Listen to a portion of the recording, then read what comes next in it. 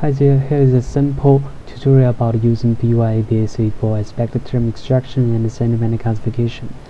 Before we use the tutorial, we need to install the package and then import the subtask aspect term extraction and give it an analyze. As for the training stage, we need to first get a configuration object and then set the model and dataset respectively. Here I use the built-in dataset, restaurant 14. If you want to customize your own dataset, you can just use the dataset item object, which can contain a list of datasets for example training.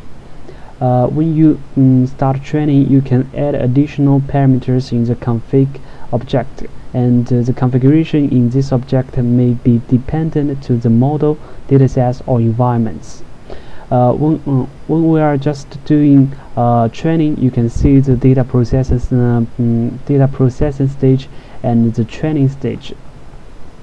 After the training, you can see the preliminary metric summary, and then you can even just call the APIs in metric visualizers to make a simple plots, and you can fine-tune the visualization parameters to make beautiful figures.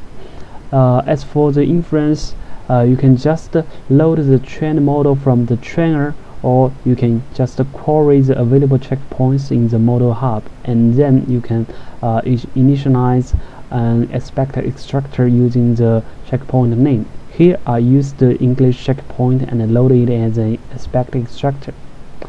As for the simple inference, you can just pass a list of examples or a single example to do inference.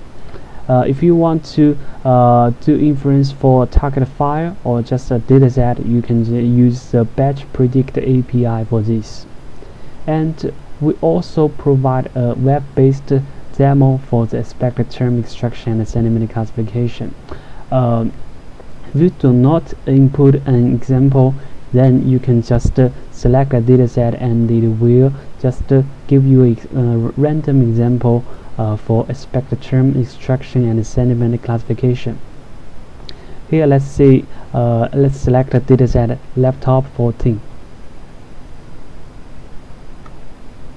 Okay, you can see the result here, and it will return the result.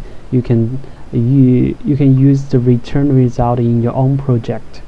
Thanks for listening.